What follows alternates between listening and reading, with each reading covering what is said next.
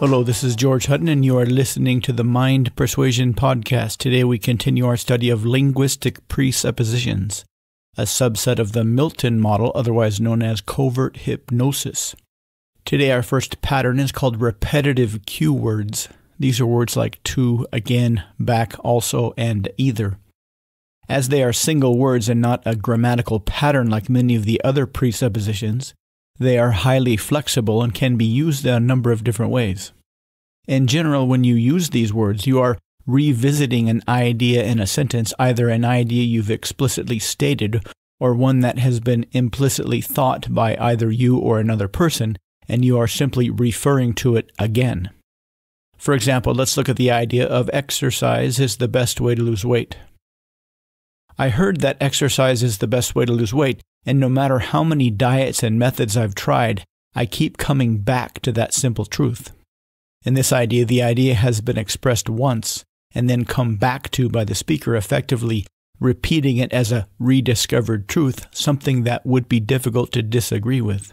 Another example. Most leading dietitians, while agreeing that what you eat is important, always come back to the basic principle that daily exercise is the best way to lose weight.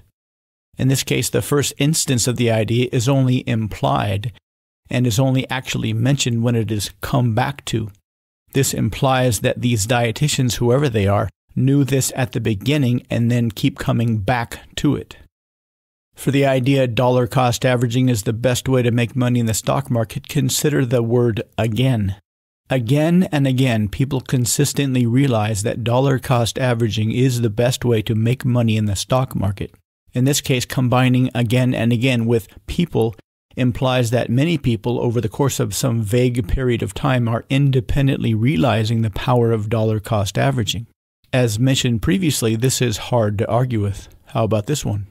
Investment bankers also realize the wealth-building power of dollar cost averaging.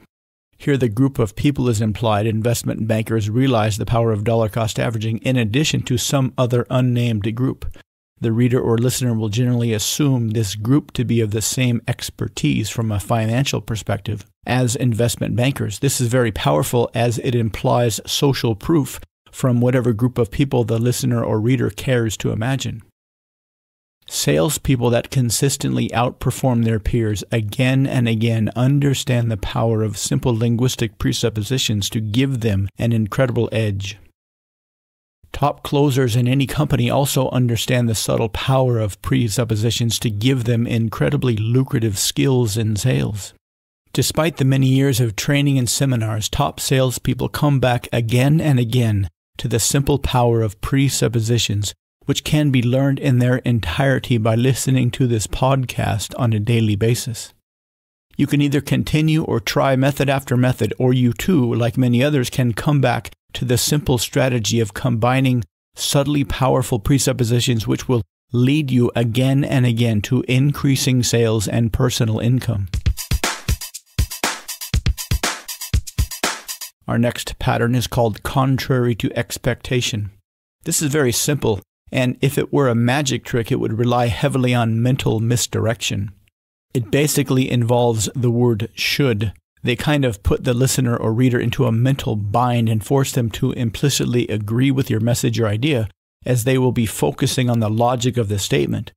By themselves, these aren't all that powerful, but can be peppered throughout your message here and there to drop your idea or variations of it several times throughout the conversation. For example, with the idea of exercise is the best way to lose weight, there are several ways to use this. Should you not understand why exercise is the best way to lose weight, I'd be happy to explain it to you. If you say the above and they don't respond, they've tacitly agreed with the idea. If they actually ask for an explanation, the implication is that once you do explain it, they will accept the idea. If you should decide you'd like to lose weight in the easiest way possible, then I'll show you a simple exercise program. This one mentally binds them up so that they have no real choice but to accept this idea. How about dollar cost averaging? If you should not understand why dollar cost averaging is so incredibly lucrative, then I can explain it to you if you'd like to make an appointment. If you should decide that you'd like to find the easiest, safest, and simplest way to make money in the stock market, I can explain dollar cost averaging to you. If you should wonder why so many people have found it so easy to grow wealth consistently and with no real effort, I'd be happy to explain the concept of dollar cost averaging to you. If you should wonder how useful these patterns can be, just imagine a future where you could easily persuade others with only a few minutes of conversation.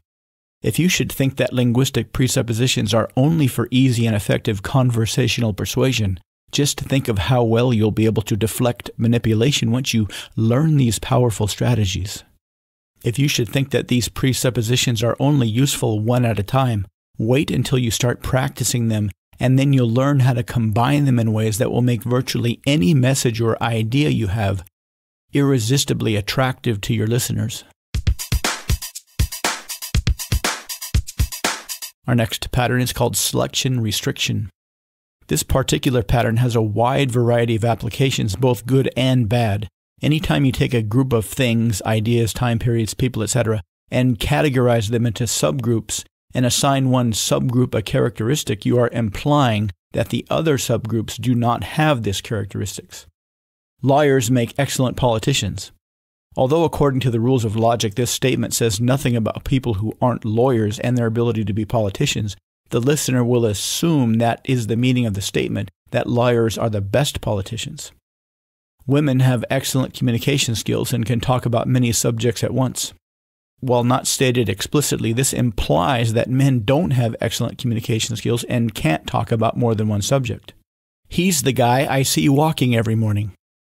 While that guy you see walking every morning may do a variety of things during the day, he is only the walking guy in your mind as described in that statement. Anytime you give somebody something, some event, any sort of label, you are effectively defining it only in those terms and are using this pattern for better or for worse. So how do you use this persuasively in a positive way? Simple. Separate out groups of pretend people into two groups.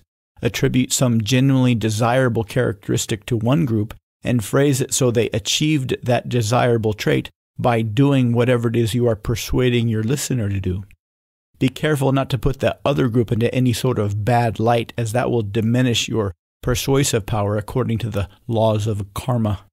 Some examples. Exercise is the best way to lose weight. Plenty of people have tried plenty different weight loss techniques, and those that have had the most success have discovered that the best way to lose weight is through simple daily exercise.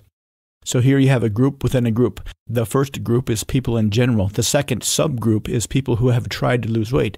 The group within that group are the ones that have successfully lost weight, and they have lost weight because they exercised. Dollar cost averaging is a great way to make money. Many people have tried many different investment strategies over time, but the people that are now happily retired will tell you that the easiest way to get there is through simple dollar cost averaging. The selected group is happily retired people, and they got there through dollar cost averaging.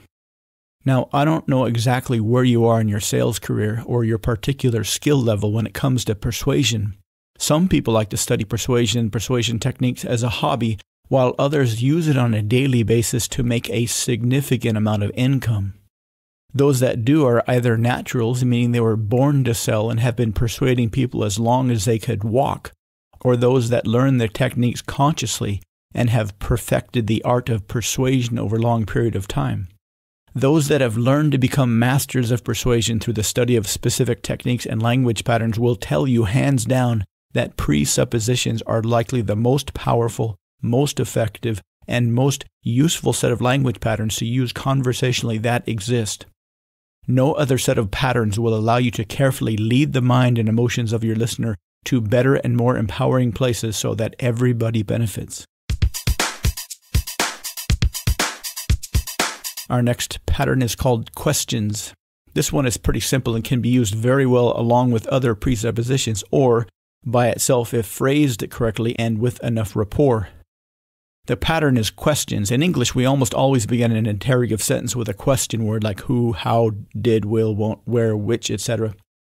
Whenever we hear these as listeners, we unconsciously switch into listen and answer mode where we make ourselves open for information in order to respond with an intelligent answer. By sliding your idea within the question, no matter how they answer, they will have to accept the idea as true. For example, exercise is the best way to lose weight. Do you know how incredibly easy it is to lose weight with only exercise? Do you know how many people have lost weight simply by adding 10 minutes of moderate cardio every morning? Are you aware of how many people are losing weight with simple exercise? Can you think of anything more powerful than simple exercise to lose weight? Whether you answer yes or no to these questions, you will accept the underlying idea even without knowing that you are being persuaded. Dollar cost averaging is the best way to make money in the stock market. Do you know how quickly you can build up your retirement through simple dollar cost averaging? Do you know how many people have become wealthy through simple dollar cost averaging? Have you heard about dollar cost averaging and how you can use it to make a lot of money almost on autopilot? Do you realize how powerful these patterns are, not only for conversationally persuading others, but to detect unhelpful persuasion from those that would otherwise manipulate you? Are you aware how much money salespeople have made using these patterns alone? Are you beginning to see how you can easily use these patterns in all aspects of your life? Thank you for listening to the Mind Persuasion Podcast. I'm George Hutton, and I look forward to speaking to you again soon.